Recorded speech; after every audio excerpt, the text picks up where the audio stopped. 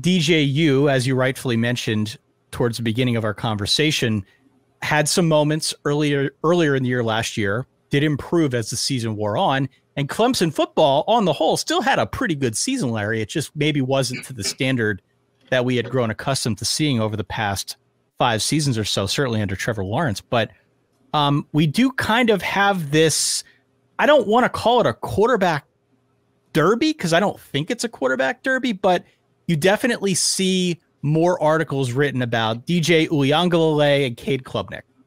And Klubnik went out there in the spring game. He looked good. He definitely showcased some of the tools that I think make people excited. But, like, can you help suss this out for us?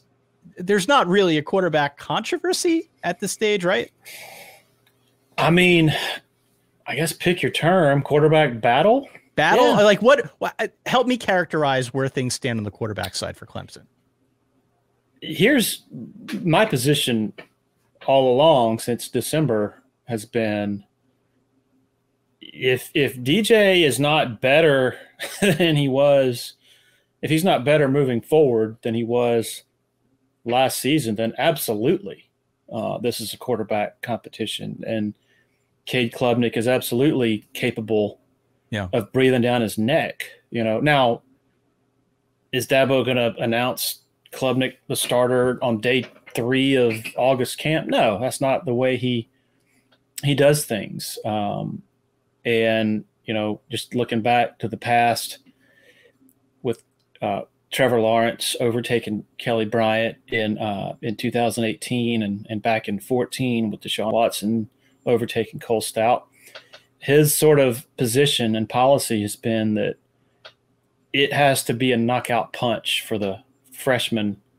to overtake the veteran starter. Right. And you know, you could argue Dabo's that he used that policy to a fault with both of those guys, particularly with Deshaun. You know, they lost a game at Florida State that you could argue had he started that game that they might have won. He did start from that point forward, but anyway, I do think, and please don't misunderstand, I'm not sitting here saying, hey, it's only a matter of time. Right. Cade Klubnik's going to be the guy. It's just going to take some.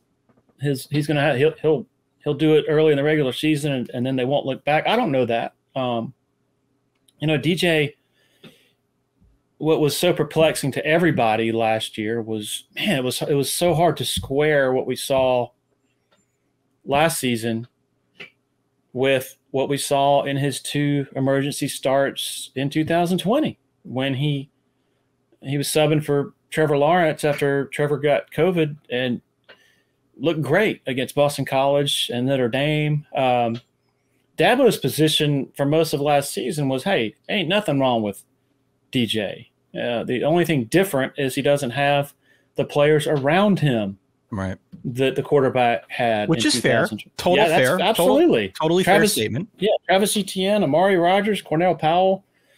You know, but I think to an extent, Dabo's sticking up for his guy. That's always been something he's been good at. You know, he's in his foxhole with his quarterback when he faces criticism, and that's a credit to him. DJ has some things to work on, and he's been working on them. He was 265 pounds at the end of last season. Yeah, he's a big kid. Yeah, he lost 25 pounds. He was down to, I think, under 240 during the spring. He's also been working with private quarterbacks coach to refine his mechanics and footwork, which he really needs to refine and hone those. I mean, when you're the biggest dude on the field and in high school football, even high level high school football that he was in the LA area at Bosco High School, you can get away with a lot of rough edges, and you can just, you know, the big arm is you know, that's the trump card, you know. Yeah. that sort of supersedes everything. But in college, when you're dealing with the speed of the game and the talent being even in a lot of cases, I mean, he needs to spend a lot of time this offseason working on his fundamentals. But I think it feels like he is committed to that this time. Last year, he might not have been ready for that. He might not have been totally. Maybe he needed to experience that nightmare of a season for the magnitude of it, the importance of it to really hit.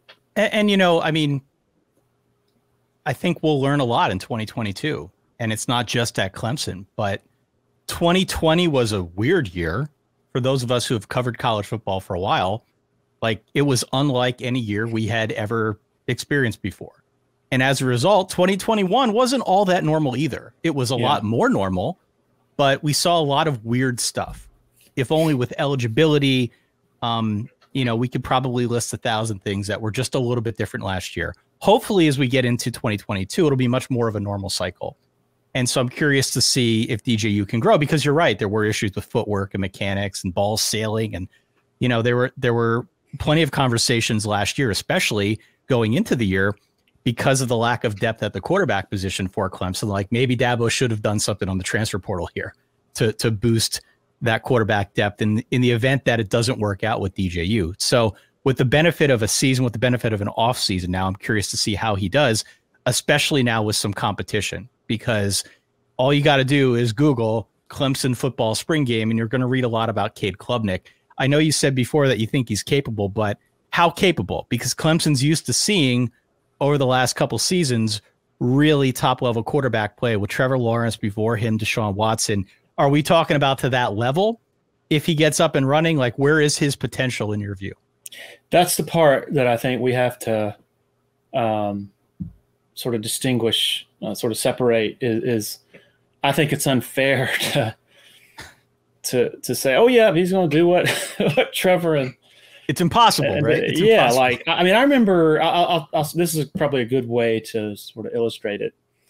Back in the spring of 2014, after Deshaun enrolled early, and at the time, you take yourself back to that time, it was extraordinary and almost unheard of for a freshman quarterback to come right in and be a star.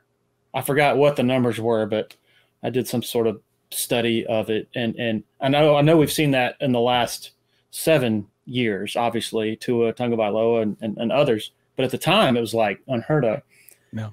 And so I was still proceeding under this notion that, okay, yeah, he might avoid a red shirt, and we'll see. It's hard to transition to college, and then somebody close to the team at one point is like, Larry, this dude is the best quarterback on the field, and it's not even close. And I'm like, oh, and so then fast forward, and obviously everybody knows what happened he turned into Superman in pretty short order.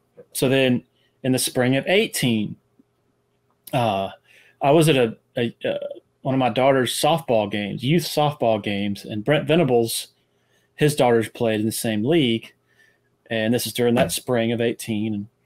And we had I guess our teams were playing against each other. And so I was just sitting there chatting with them, small talk. Obviously didn't have a pen and paper out, but off the record, right? Yeah. Just like, hey man, what do you think of what you've seen so far? And blah, blah, blah. Yeah, good. So what do you think of number 16? And he goes, his eyes just got really big. And he says, best freshman I've ever seen, except for maybe Adrian Peterson. Wow. And I'm like, holy crap. Yeah. And he said, I'll tell you what, we're not going to have the same problems passing this year we had last year, meaning 2017, the transition between, from Deshaun to Kelly Bryant. Sure. Kelly Bryant, pretty good quarterback, but certainly not in that realm. But so that's when I just started writing, hey, folks, it's only a matter of time before. Yeah. So anyway, I say all that to say I have not heard – I just haven't heard Cade being referred to with the same reverence, I guess. And that's totally fine. Like most people aren't, to be fair. That doesn't mean like, oh my gosh, Cade Klubnik's a bust. It just means he's probably not those two guys, which goes back to I think the lesson we talked about at the start of this interview is that one thing we've learned over the last couple of years is, man, not everybody, those quarterbacks just don't grow on trees. No. Well, but yeah. People do tell me, hey man, DJ better look out because Cade is coming. Cade is he's got to put on some weight. He's pretty skinny. Got to thicken his stature. I don't know if he necessarily has a cannon for an arm, but he did it at the highest level in Texas.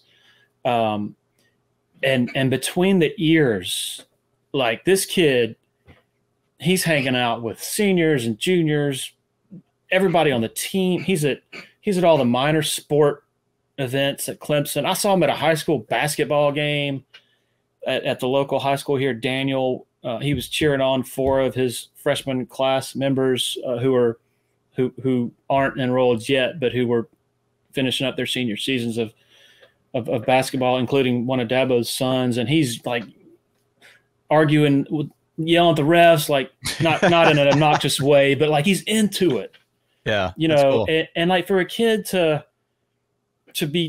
basically come to a different world, he's from Texas, and to immediately ingratiate himself with everybody and just to be right at home, I think that's important. And I think when we're talking to last year, leadership issues, not that it was all DJ, but DJ was real quiet. You look at him on the sideline, he's just sort of standing off, to himself. That's a factor, having somebody come in who's a galvanizing presence. And so in addition to a truly talented quarterback. So is he Deshaun or Trevor? No, that's unfair to I think until further notice to sort of put him on that level as an early enrolled true freshman.